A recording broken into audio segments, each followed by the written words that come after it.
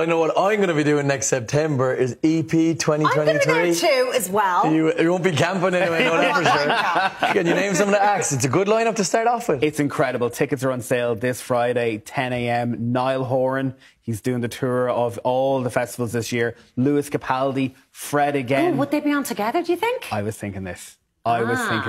Fred again, who just played the 3 Olympia there a while ago, then did like a really secret gig in Doyle's Corner while pouring pints, like what the hell, like Cass. Yeah. And then Rick Astley.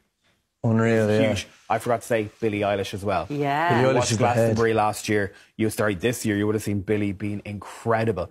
I kind of hope she's on a Friday night so you can just sit there and go, wow. Yeah, I remember actually Billie Eilish was on it in 2019, I believe. It was when I came straight out of Love Island. I basically went from Love Island to EP. And I was watching, I had a mask on and I was watching Billie Eilish and someone came up behind me being like, I know it's you. And I was so creeped out. Oh my God.